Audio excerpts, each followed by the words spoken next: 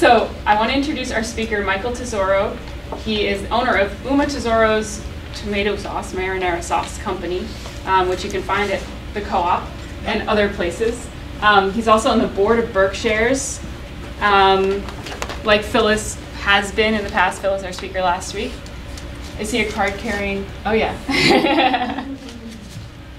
So Michael is basically doing what we've been talking about, just like Phyllis and Maddie Elling have been. He's making things here in the Berkshires. That looks dangerous. Dangerous. That's what I like. It's a little danger. That's a small jar. I'll turn it over to Michael, and he can introduce himself further. Okay. Thank you very much. Thank you. I am not going to lecture to you about marketing. As a matter of fact,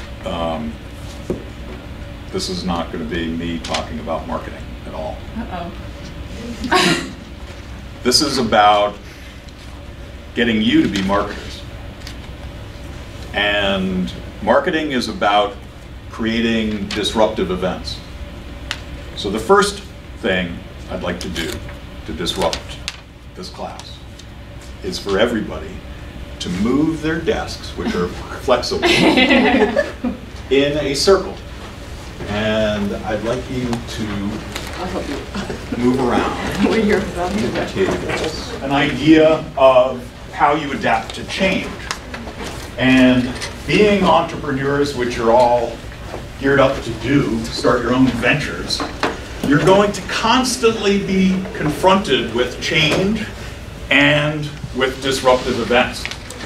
And rather than me standing up there behind the podium like Press Secretary Spicer, does this thing move? No. I can't ram that into anybody.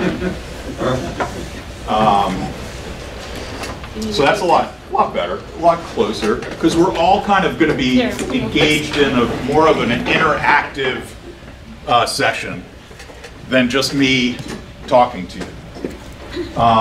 Would you like a seat at the table? The other thing I really want to tell you is I always wanted to be a professor. And I haven't been a professor yet, except for today. So today's my one day to be a professor. Okay, so I know most of you don't have a clear picture of what it is you want to start, the business you want to start. But does anybody have a really clear picture of exactly what kind of business they want to develop? What type of business plan? You do. So 1 out of how many? 20? 16. 16. Okay. And how many people are thinking about creating a service? We are living in a service economy. And how many are thinking of creating a product? 1, 2, maybe 3. And are those products physical, like something you would deliver and sell, make, manufacture? Yep. Yes. Yeah. Yes. Something you would make and manufacture, rather than a product you would deliver, say, through the internet. Right? Anyone considering a virtual product of any sort? Software oriented? Potentially, yeah. Actually, it really doesn't matter, but it's interesting to know kind of where you guys are at in terms of how you're going to market your product or service. And I really call services products too. And so I could give you a lecture about marketing 101, and that'd be pretty boring. So I'd like to make this a lot more interactive, and I'd like to focus on 3, maybe 4 things. How many of you started a lemonade stand when you were a kid? A lot. And so that's going to be one thing that I'd like you to remember about marketing lemonade. So that, we'll get back to that in a minute. I'll have some questions for some of you who created those lemonade stands. But lemonade is something I want you to remember for the rest of your lives when you're about to market a product of any kind, anywhere. Think back to the lemonade stand, because that will center you and get you focused on the right issues and the right questions that you have to answer about how you're going to market your product. Lemonade. And I lied to you already. We're in the age of lying, so I've already lied to you. I am going to talk to you about marketing a little bit. And there are only two things I think that are really important about marketing that you should remember for the rest of your life, and I wish somebody had told me when I was a little boy what they were. And it's the most fundamental thing about marketing that you should know and keep in the back of your pocket at all times. It was developed in the 1940s by a Harvard professor, somebody a lot smarter than me. I do take no credit. Has anyone heard of the 4 Ps? It's not a band. Okay, good. So 4 Ps.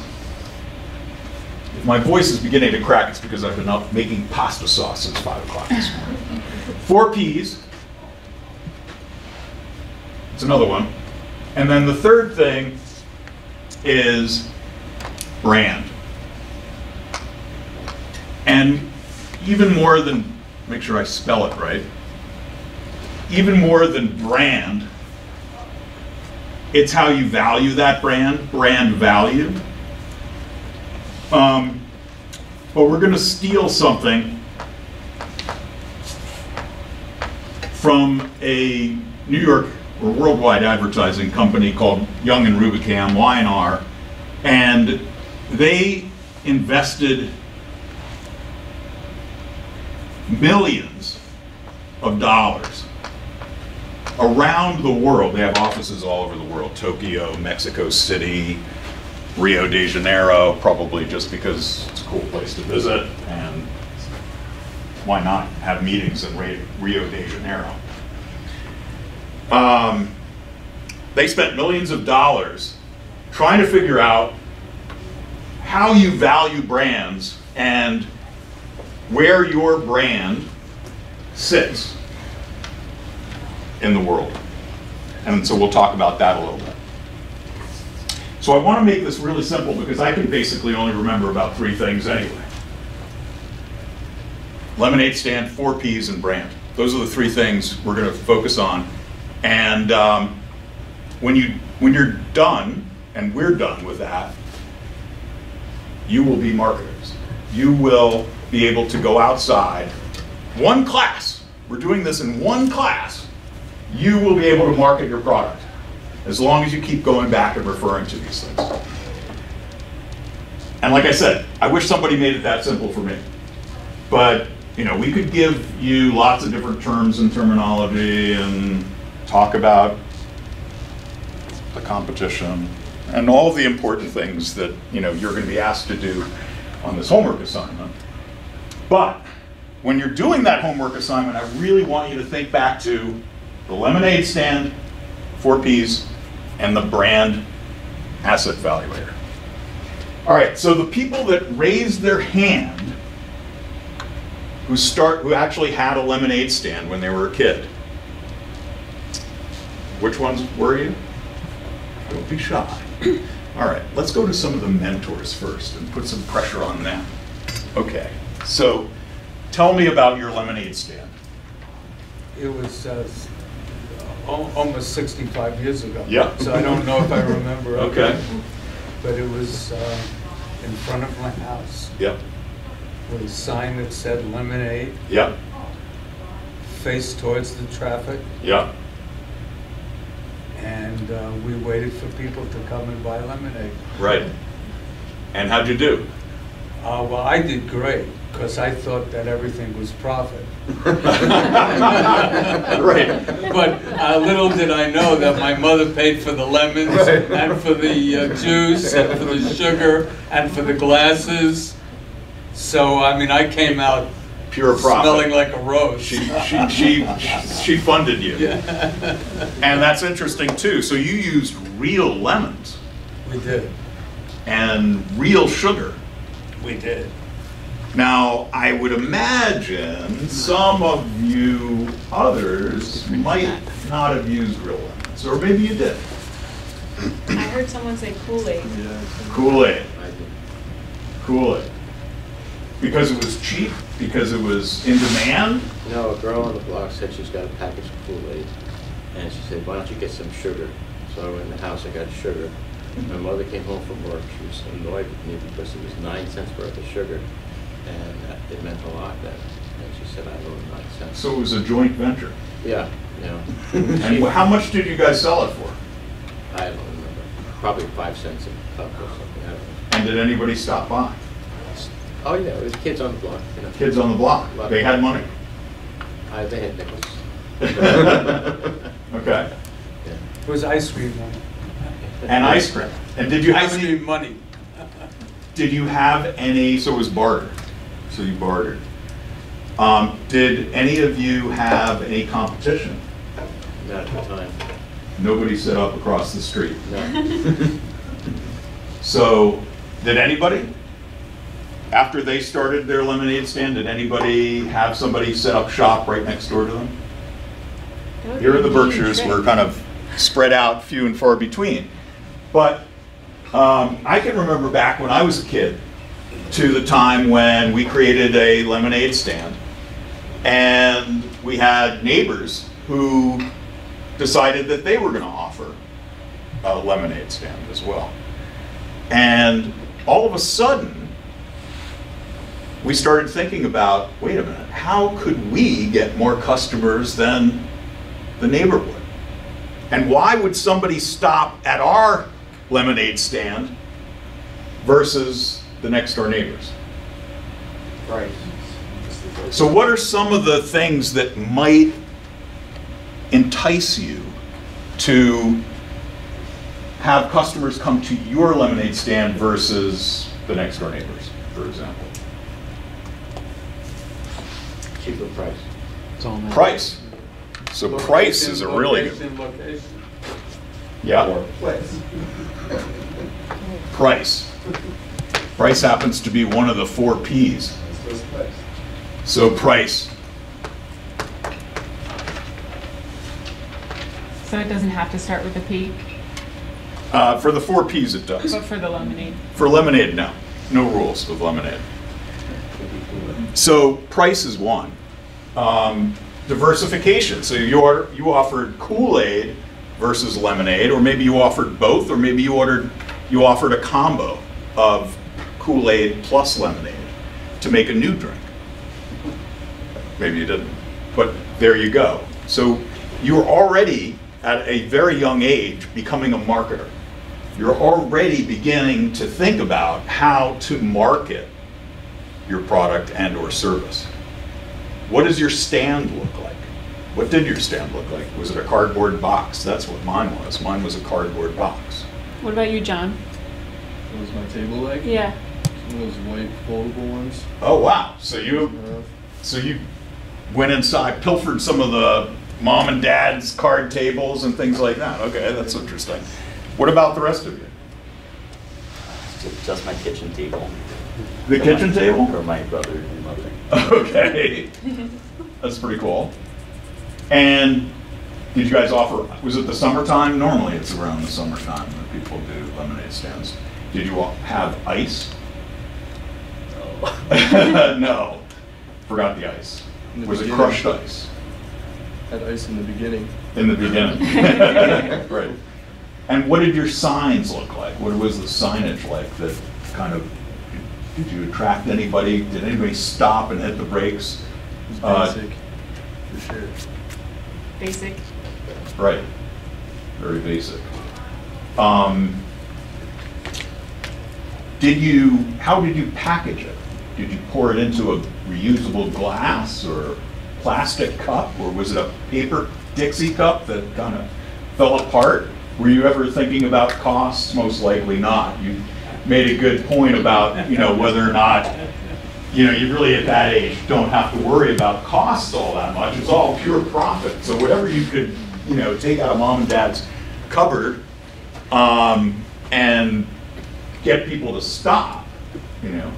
I had one friend of mine who had a really cute puppy, and she brought the puppy out to be right next door to the lemonade stand, and that got people to stop. And they petted the puppy. That slowed them down just enough for them to say, oh, what are you selling here? Was that one of the P's? Puppy, all right. So puppy is not one of the 4 P's. Puppy is not one of the 4 P's. These are my notes here.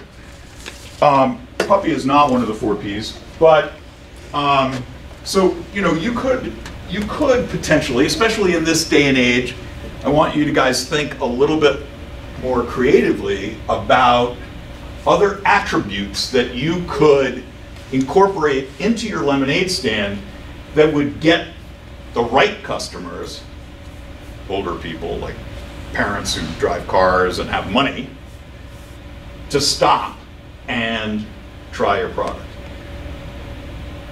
Did you package it in reusable or recyclable type containers, for example?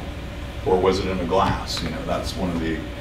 So I want you to remember that the lemonade stand is the one thing that I think is almost universal for most people, having had that experience. And you start thinking about why somebody would stop at your lemonade stand, why they would buy your lemonade over, say, somebody else's. You're offering ice or crushed ice. You're offering packaging that's recyclable or reusable. You're offering some sort of other value added, like buy a lemonade, get a cookie. Especially if mom made them, you know. So when you think back to how do I become a really good marketer, I think the lemonade stand is the best tool for you to think about and remind yourself about in order to think about how you are going to bring your product to market. Anybody else think of any other kind of ideas that would set their lemonade stand apart? Say it's all natural.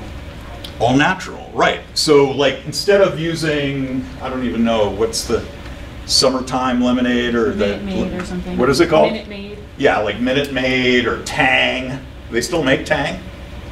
Yeah. They did, yeah. So, you know, rather than using a powder, you know, you're maybe squeezing fresh lemons, or using an all-natural mix. Homemade. Homemade. So homemade is a nice little ring to it. The other thing too is what do you and or your partner look like, and how are you presenting that lemonade to your customers? Is your friend that's helping you putting his dirty hand into the bucket and mixing the lemonade with his hand, and you know, having customers look at that and say, yeah, I don't think that's the lemonade I want. So, you know, how are you packaging, and that's a P, how are you packaging or Presenting. product?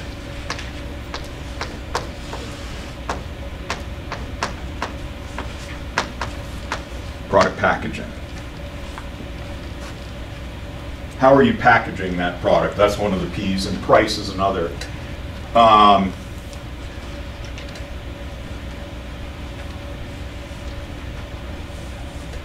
And placement. So placement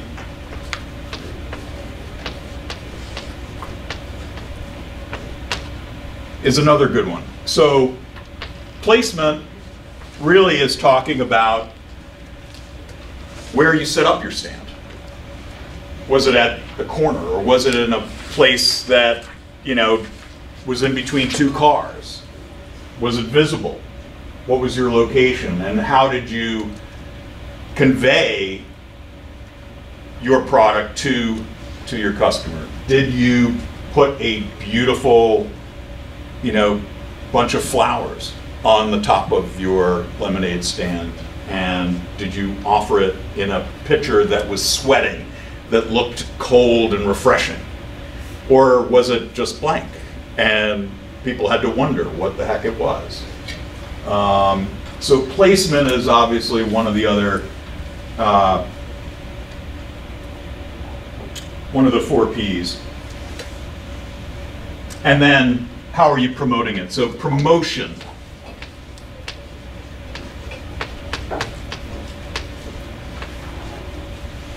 Is another. But getting back to the lemonade stand, what other things did you offer at your lemonade stand? And how did you determine what the price was? Did you just decide on it randomly? 5 cents seems fair.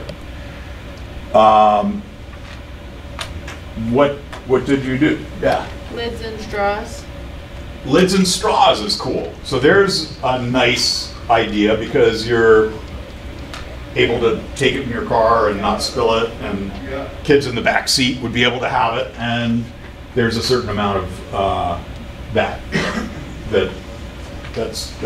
that's very cool. So lemonade stand, I would argue, is something that you should always keep in your back of the pocket, and when anybody tries to overcomplicate marketing to you, think about the lemonade stand and think about what ways in which you could modify your lemonade stand to attract customers.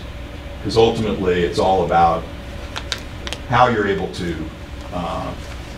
make those customers stop, become aware of you, and make them in a position to make a purchase. So that's a little bit of very rudimentary marketing tool that I highly suggest you think about and focus on. Why is, I'm going to leave brand here to, actually I think I'll go around the room, and I'd like you all to write down right now on just a scratch piece of paper the top 4 brands. Your top 4 brands in anything, not your own company, not your own thoughts or business, but in the world. I'll give you a hint. Apple would be a brand. So is it the top 4 brands for us? For or you. Like For top you. of the mind. Top of mind. What are the top 4 brands? Your top 4 brands. Like top 4 brands we like. Top 4 brands you like. Top 4 brands that come to your mind.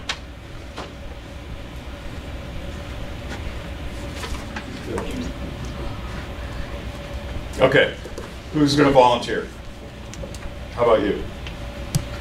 What are your 3 brands? That's what Apple. What is your name? Megan. Megan. Michael. Okay. Apple, Yeah. American Eagle Outfitters, Starbucks, and Nutella. I think that's Mhm. Nutella. Yeah, isn't that the one? Mhm. I think so. Okay. Do you want to erase the homework? If that's okay. Did everybody get the homework? Anybody not get it? I'll Prepare a email it draft to you of as parts well. A, B, and C of your business plan and email it to Alice by the end of the day on the 27th.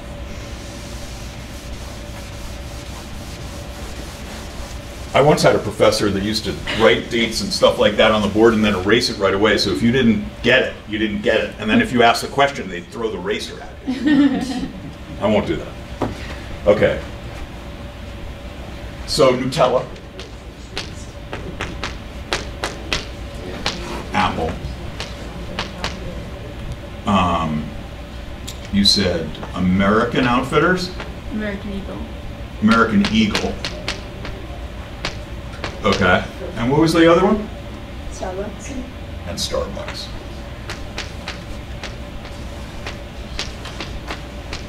Okay. You picked some big winners there. Okay, how about some others? Apple, Tesla, Google, and Samsung.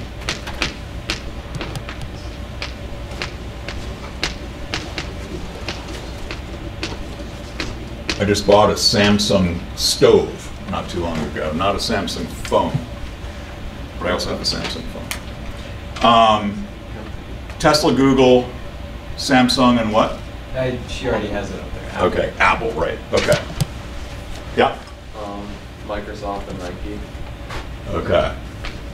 Microsoft, MSFT, that's their stock ticker, you should know it. What else? And Nike. And I have. Nike, yeah, for sure. So Nike is one of those super power brands. A lot of these are super power brands, and I'm going to talk about that in a couple minutes. Okay, next. Yep. Nike, Quicksilver, Apple, Adidas. Adidas. Yeah, Quicksilver, interesting. Okay, what was the other one? Adidas and Nike. Adidas and Nike, yeah.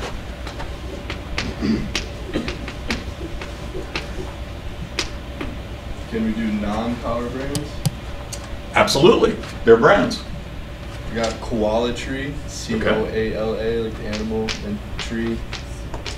Yeah. Feet socks, like feet as in F-E-A-T, and recycled propaganda.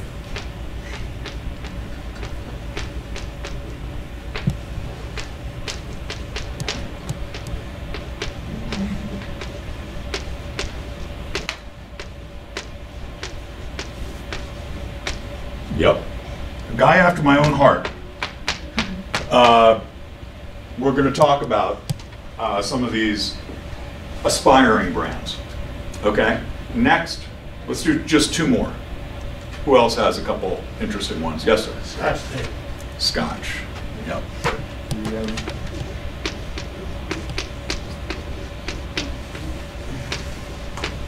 Okay. GE. GE.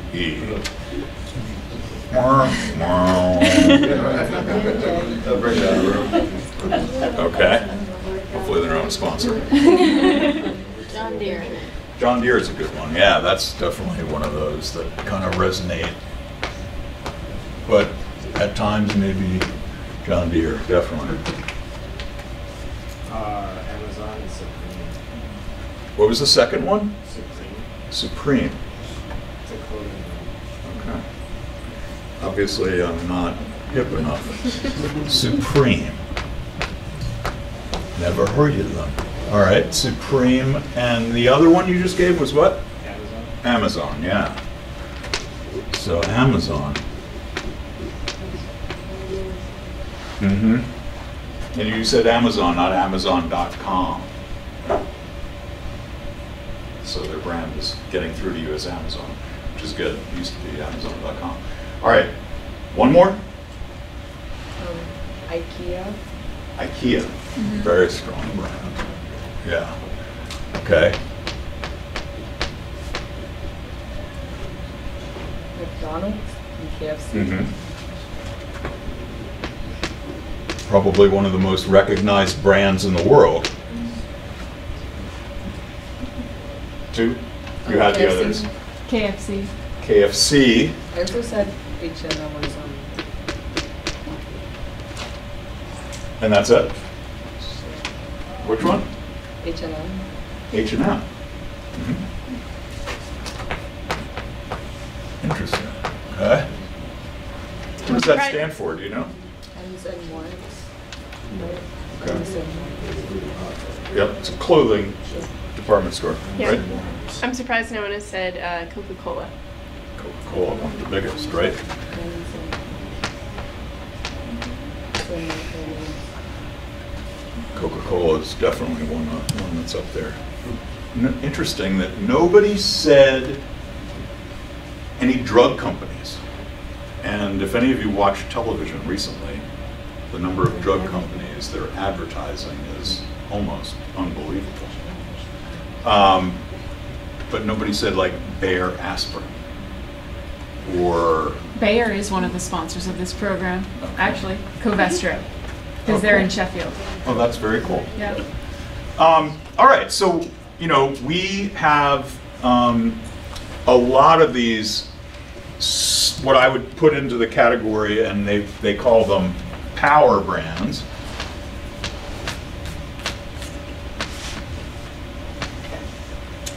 Aspiring brands, I heard a few of those.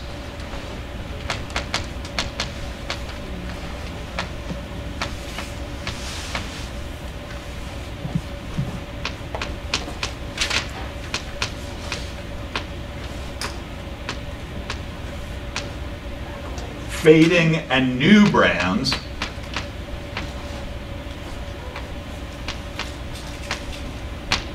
I'm going to put a couple up there of my own. One, how about ragu? Okay, ragu. How about Campbell's?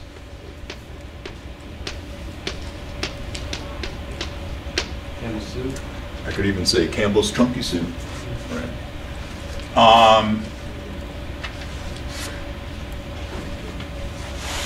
So the question really is, for all of these brands, and when you're thinking about building your own brand, brand is really important in marketing.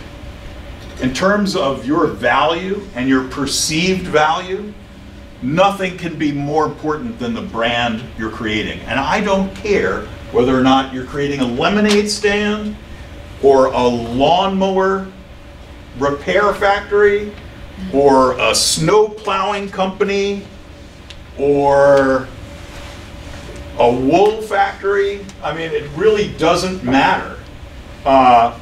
You should, in your business plan, think about what is this brand that you are going to be creating, because the value of your company to yourself and to your customers is always going to come from brand. And brand is not built overnight, nor is it built by putting an ad on the Super Bowl.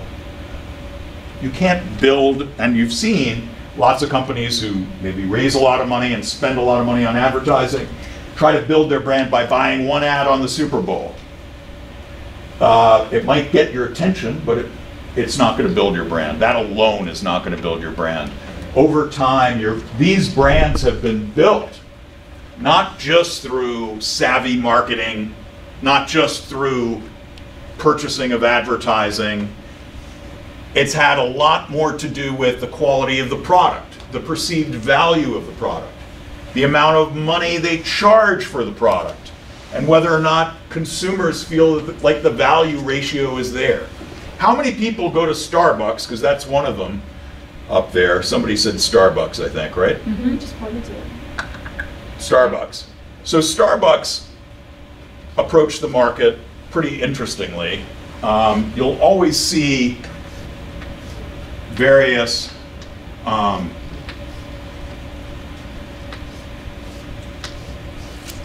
marketing courses and classes that talk about how Starbucks developed their business plan. And it started off with a very simple concept, which is, how much was a cup of coffee before Starbucks was around?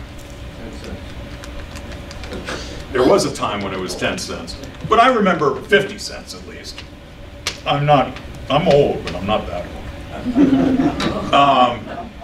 old. So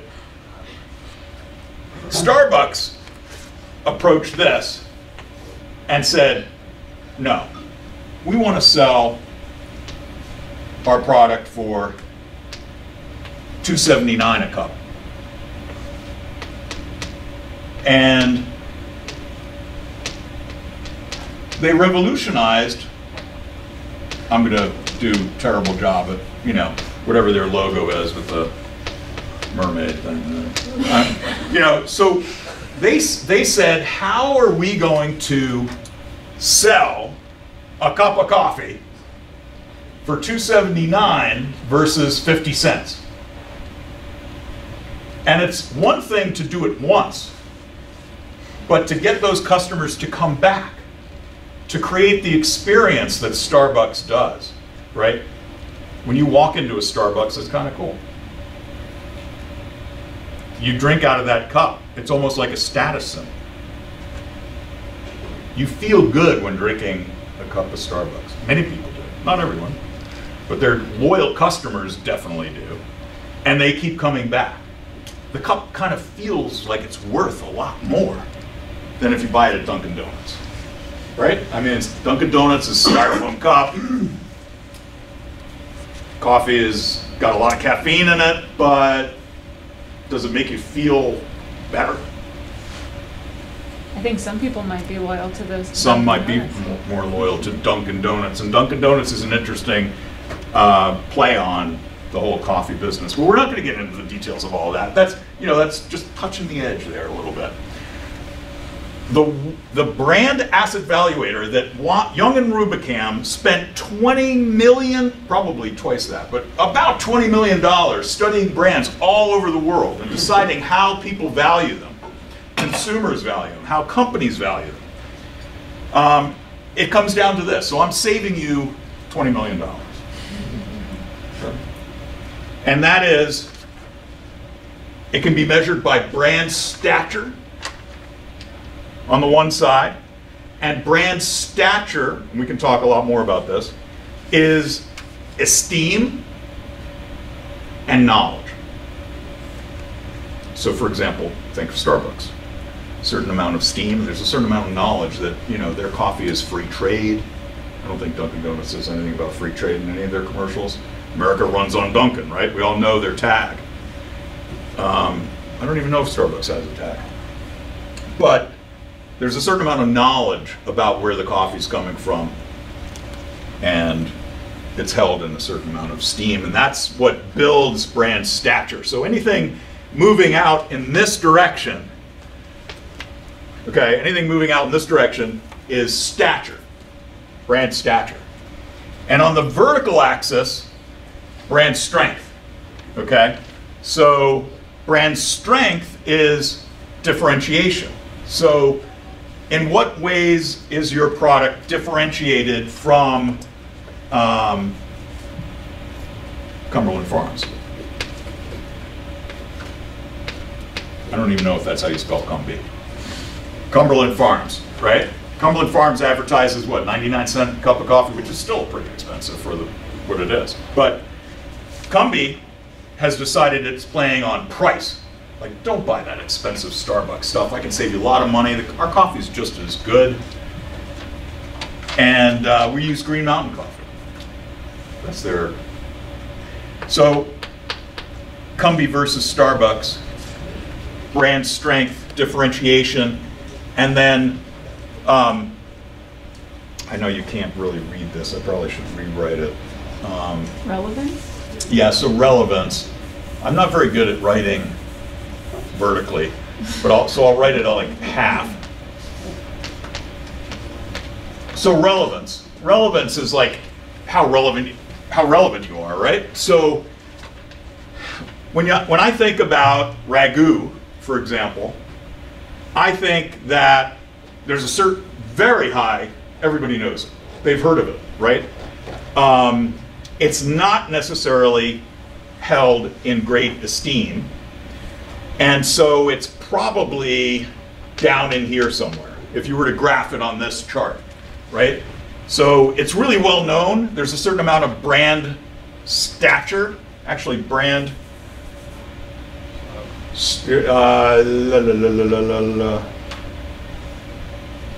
right, so down in here, brand stature, but there's not a lot of strength to the brand.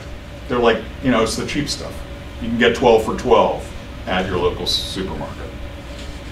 So it's really well known. There's a certain amount of knowledge. People don't hold it in high esteem. it's not very differentiated. It's a commodity product, and it's not all that relevant to me. I get it because it's the cheapest thing. That's basically their customer base. And we can talk a little bit about this and how this is differentiated from Ragu a little later. Ragu is only just one of them, but it's an eroding brand, right? Samsung, IKEA, IKEA and Apple, all of these, John Deere, are brands that have both a lot of esteem. People think, well, John Deere, it's the best, American made, and they're holding it in high regard, and it's differentiated from the competition, even though, for those of you who are farming types, Kubota is quite a good competitor too. But Kubota's orange and John Deere's green. So there you go, and there's some differentiation, right?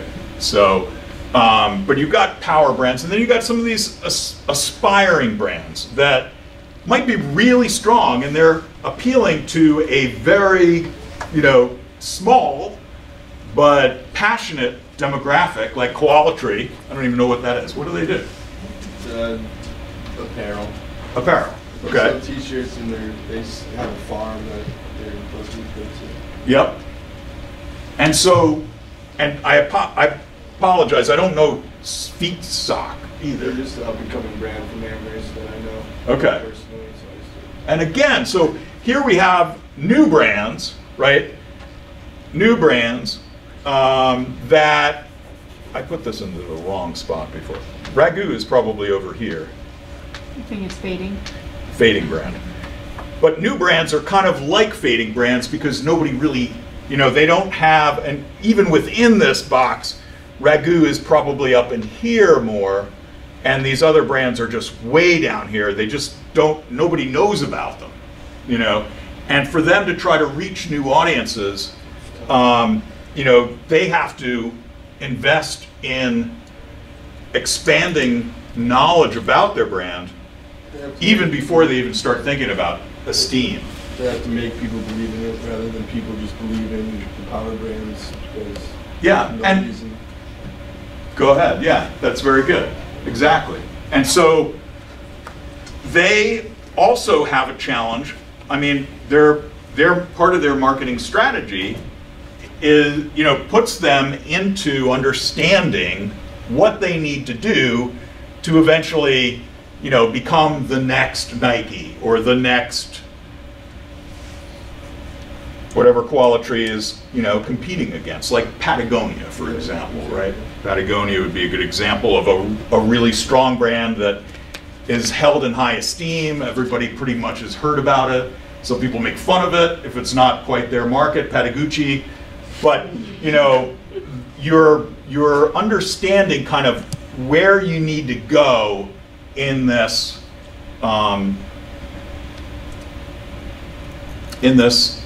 pathway to developing a strong brand. Can I ask a question that you might get to later? Yeah. But what if you are a small business and your market is really small? Right. And you don't expect to become the next Apple or Patagonia? Right. So, for example, we had somebody on the board of directors at Berkshire's who was interested in starting a new business that helps weekenders essentially manage their property. Okay. And the individual asked me, should I advertise on WAMC, for example? And I said, well, how many properties can you actually manage? And what is the number of properties that you need to manage, right? So before you kind of understand, you don't necessarily need to create a power brand like Nike across the United States or the world, intergalactic brands, but you want to emulate those within your own market. So you want to have high esteem, you want your brand to be created in high esteem and knowledgeable for the market that you're trying to address. Okay?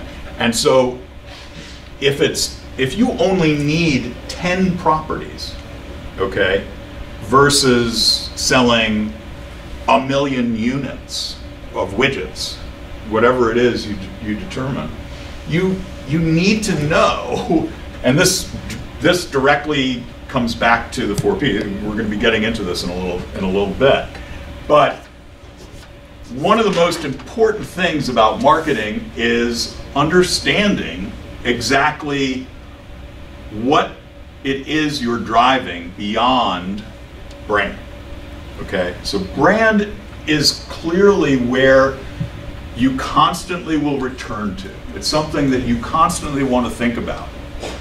But you need to figure out exactly what the size of your market is and how much of it you need to sell in order to make a living out of it. So clearly in that business plan, when you're coming up, and hopefully somebody else is talking about this, and maybe it should have been done a little bit earlier, but a key factor of your business and the business plan is your sales strategy, right? So before you get to your marketing strategy, you really need to figure out what your sales strategy is.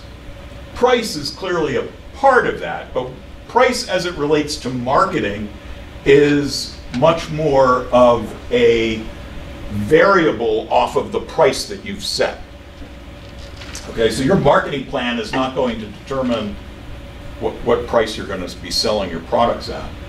You already want to try to determine your cost of goods or cost of services, and whether or not you're, say, for example, maybe thinking about a franchise like KFC or McDonald's. I mean, maybe you're going to create the next McDonald's or the next KFC or Four Guys Burgers or whatever it might be. So franchise might be another way of understanding your sales strategy, and that ultimately is going to impact your marketing strategy. So before, we might have put the cart before the horse, but sometimes it's really good to put the cart before the horse, and that is, already be thinking about how you're going to be marketing and selling this, and clearly your sales price versus the competition is going to put you into a position of determining what your marketing is going to be, right? So Mike, we have, we kind of reached a point where we should take a break soon. That'd be good. Then we'll get back to the 4 Ps and do you want to take a break after now? the break. Okay. Yeah. And talk about your business? And then we can also talk a little bit about Ooma's. Okay. Yeah. Okay, guys. All right. So I hope I didn't lose any of you, but I can't stress enough, how important understanding brand strength and brand stature is, even in the smallest case. Even if you're just trying to get or reach 10 or 15 customers. Say you need only, I've known certain businesses where they only needed 2 customers. Okay, what a marketing challenge that is. But in many instances, you're probably going to be having somewhat of a little bit larger market for your product. No matter whether or not you're, as I said, you're starting a snow plowing business or a service business that manages people's properties, or you're creating a physical good, ultimately the strength of your brand is always something that's going to be improving in value over time, and you always want to think about in all of your marketing activities how you're building the esteem of your brand, knowledge of your brand to your target market. How are you becoming more relevant to them? And that is what's going to make you and your product or service a much stronger business. So you don't need to necessarily create the next Nike or the next Apple, but keep in mind what some of those powerful brands do, and it certainly will help you in your other marketing activities if strengthening your brand continues to be that one part of your business that you constantly are trying to reinforce and think about in every aspect of your marketing strategy that you're coming up with. And when you're thinking about your marketing strategy, as I said, I wish somebody told this to me many years ago. It's a very old, the 4 Ps is a very old system for thinking about marketing. And if you can remember the 4 Ps, price, product, placement, and promotion, you'll pretty much cover almost all of the bases of what your marketing strategy needs to do. When I say pricing, and we talked about that just a little bit before, your sales strategy and your cost of goods or services created is going to drive what you need to sell your product for. Many times, traditionally, that is 50% over what your cost of goods sold is. And your cost of goods is, in the case of my business, for example, cost of goods incorporates your packaging, which in our case is lids, labels, and jars. The cost of labor, whatever labor is necessary to make your product. Your rent, or if you own your own place, your mortgage, whatever it might be, whatever you need to cover in terms of where you're making or producing this service. And in my case, it's ingredients, but what other things, what other costs are involved in developing your business? You had mentioned that you're pretty close on determining what your business might be. What was your general idea? I already got one, but so I can answer that. Shipping, marketing, as in like stickers, stuff like that, flyers. I guess advertising if we use Facebook, things like that. And the product is what? It's a brand, apparel brand. Apparel. Like quality. Okay. The hat he's wearing, for example. Yeah, Okay. and the shirt as well. Got it. Okay, so in that instance, what is the cost of design, right? What is the cost of your materials, your hats? What are you buying them for? What are you buying your t-shirts for? That all goes into your cost of goods sold, and that basically is determining your sales price and your overall, the price you want to get for your product. In determining your price in terms of marketing, that much more focuses on what sort of discounts you'd be able to offer at any certain time in order to match what other brands like Qualitree might be doing. If you notice, are they offering 25% off quarterly or even twice a year?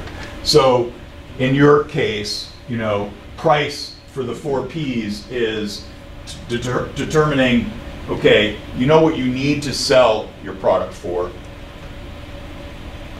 The price at which you're able to discount the product is really what this marketing price is talking about. Okay. The product itself is how you're packaging it. So what are your various attributes to the product, and how are you differentiating it, say, from Qualitree or other brands? How are you making it stand out? Right. We use there's plastic poly like sleeves for shipping t-shirts and boxes for the hats, and both of them are totally recycled materials. Okay, so for example, there's a new sock company out, right, that's called what? The Socks for Life or something like that, right? You might be aware of it. Feet socks is what I was. Okay, so feet socks might be one of those. And basically, I think they're what, $25 or $30 socks. But when they wear out, or if they do, you can send them in and get a replacement. Darn tough. So that's an example of a price marketing strategy that obviously takes into effect, what you really need to sell the product for. But in their case, they're selling essentially $10 socks for triple the cost in hopes that those that do wear out their socks don't ask for another pair, although they guarantee it, right? That's a very good example of a price strategy and a overall product strategy for how they're positioning their product in the marketplace. They don't guarantee that they're not going to wear out, but they guarantee that they'll replace them when they do. Michael, could I ask you to talk about your business Mhm. and go through these, talk about your business? So, for example, the price of this jar, it's a 16-ounce jar of high-quality marinara sauce that's made by us in Cummington, Massachusetts, in a decommissioned elementary school. We rent a school that was decommissioned from the Central Berkshire Regional School District, and we actually make our product by hand there using very high quality ingredients. We determined very early on that we couldn't compete with the ragu, that we weren't going to make 1 billion jars a second. And we also wanted to differentiate our product in the marketplace from all the other sauces because we felt like there wasn't a sauce in the market that tasted anything like homemade. I grew up in an Italian-American family, and the sauce my grandmother, Ooma, made was absolutely delicious. And she came from a part of Italy where marinara sauce originated. So this is the closest thing to the real thing you can get in a jar. The New York Times reviewed our product and said a jar of marinara sauce couldn't taste closer to homemade than this one. We have other attributes that, from other press contacts that have said similar things. And so we're standing out in the marketplace by creating a sauce that tastes like homemade. Most jarred sauces don't. We also go to an amazing level of processing. We use very high quality ingredients, all grown in the United States of America. And for example, one of the differentiators is this. You could pass that around. That is seed, stem, and peel. We actually start off with whole plum tomatoes, and we take out the seed, stem, and peel, so you're getting just the heart of the tomato and its juice. And that does two things. It helps to make the sauce sweeter without adding any sugar, and it makes it infinitely more digestible. So the seeds of a plum tomato are really brittle. They're like little stones. And even if you chop them up to smithereens, your stomach will still identify it as a seed and cause your stomach to produce more acid than necessary. And so if you remove the seeds, you're removing that reaction your body has to the product. So that's one of the areas of differentiation from virtually all the others in the marketplace. The price of this jar is $7.99, and our large jar sells in most stores for $9.99. We currently have a promotion going on at Whole Foods in Hadley, for example, and here at Guido's in Great Barrington and Pittsfield tomorrow, where I will be dishing out a little bit of sauce to customers, where there's a price incentive. So we drop the price of the sauce, we promote it. In the case of Whole Foods, we were able to negotiate a wall of sauce. No, the Mexicans are not paying for it. In the foyer of Whole Foods Hadley. And so if you're a shopper there, and a regular shopper there, for the entire month of February, you have to basically move your cart around our wall of sauce in order to get into the store. So there's a good example of a way in which we've promoted it. And all of these things, these are sometimes known as the 4 Ps, the mixing 4 Ps, because each one of these may in fact mix with each other. So placement is really important. When I used to work for ESPN, the leader in sports, we always used to pay the cable providers a little bit more to put ESPN, News, The Deuce, which is ESPN2, and Classic all next to each other on the guide. So you'll notice some other networks have a channel at 100, another one at 300, and if you like one of those channels, you have to know the other number or go surfing around to find it. We actually paid for placement so that ESPN, Deuce, News, and Classic were all right next to each other. So they were only 1 click away. That had tremendous impact on ratings and revenue. So placement is really important. In our case, Ooma Tesoro's marinara sauce, we want to be at chest high, not too low, clearly not on the bottom shelf. But we want to be about chest high on the store shelf.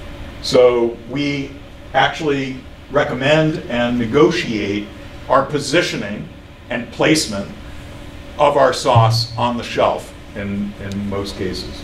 We're not always successful, but that's a key factor to our overall marketing strategy, is where we're placed and who we're placed next to, what competitors we're placed next to. Does that also, like if you're thinking about the lemonade stand, does placement talk about where you set up? Are Absolutely. you at a busy intersection, or are you on some back road or something? In each case, that's why the 4 Ps are almost universal. You can start thinking about these and be like, okay, for example, we set up a food vendorship at Mass Mocha during Bluegrass, and coming this fall, Solid Sound. Anybody going to Solid Sound? Mm-hmm. So we determined that that venue is a good place for us to reach our target market. For a whole bunch of reasons. But our placement within the venue is also important. And we don't just accept wherever they place us. We think strategically about where we're placed, who's next to us, and how that's going to play into our overall marketing strategy, and how we're going to be promoted. Are we going to be included in and have our logo included in various marketing materials? Will we be mentioned in radio advertising that mentions Solid Sound? Will we be put into the brochure so that when people are like, oh, what food vendors are here, they recognize Ooma Tesoro's and realize what we're all about and what we do. So each one of these is very much a mix. But if you remember the 4 Ps, a lot of times, if you're thinking just about your product design, the way you're packaging it, you already begin and are influenced by some of these other factors like placement and promotion. For example, if you were creating say your clothing example, the way that the hat or t-shirt is packaged or hung within the store is going to have a key either attribute or like limitation on where somebody could actually hang or place this. So do you know the effectiveness of it being placed right here versus down there, to the point where you can actually negotiate it to where it's beneficial for you? We do. And so we've shown them, we get data back, just our own sales data, and analyze where we're doing better. And it's not only and always a pure science, a little bit of an art, because we may be doing better in some stores, for example, because the demographics of those stores are much more favorable, or simply that the size of the market is that much larger. So we sell a heck of a lot more sauce at Whole Foods in Boston than we do at a smaller mom and pop store of very high quality somewhere in the Berkshires, which we enjoy being a part of, but it's not quite apples and oranges. It's not always apples and oranges, but clearly all of these 4 Ps you want to be able to measure in some way, shape, or form. Do they drive, for example, our food vending location at Mass Mocha this past fall was at Bluegrass. We also did the Bluegrass Festival, which is in the fall, 2 years in a row, and last year was 66% higher sales than last year. Okay, so we track all of that stuff. Our placement was way better. Okay, we were in kind of a tough to see place the first year, but we still were considered successful enough to warrant them putting us in a higher, more profile location. And so you track that kind of information. How many emails did you get from you being on the corner in GB, peddling your wares? How many people indicated that they would be willing to share this idea with a friend? Or did you give them a coupon to pass on to a friend to get 10% off their first purchase of a hat, for example? So we have to wrap up. Yep. Could you maybe make any last points you want to make, but also tell us in a couple sentences about your target market? Sure. Our target market, I'll start and work my way back. Our target market has changed over time. You know, initially we focused on. What's that? When did you start your business? We started it in November of 2009. Yeah, so it has been 7 years, and it feels like 2. It's that riveting, it's that exciting. I've never been in a position where I wake up in the morning and I'm more psyched to work. I have a great feeling about getting up every day and going out and making, delivering, selling, marketing our sauce.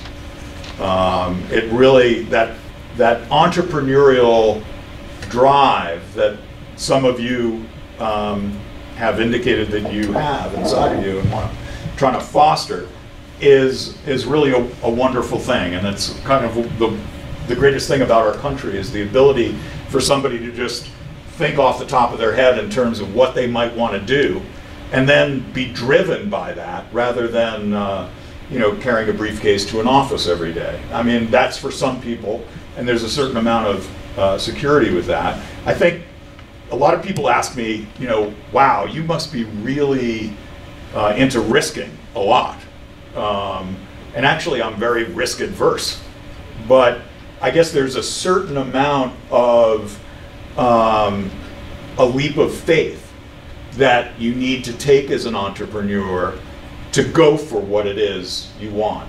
And at some point in time, when you're mulling around these ideas about your brand and about how you're going to market it, how you're going to package it, price it, where you're going to get placement for it, how that's going to drive your sales numbers, you're going to come down to one. It's hard for me to even describe it, but you're going to come down to